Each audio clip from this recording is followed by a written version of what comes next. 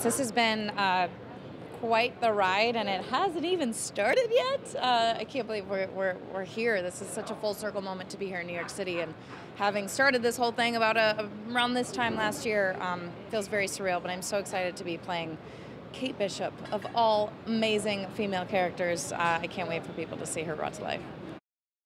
This is all about the fans. I'm well aware of the fact, and I've only heard it a million times from Jeremy that this is the reason why we're here. This is the reason that this stuff even gets made. So I'm so excited to be here and introducing this to the fans, and I can't wait to hear what they think.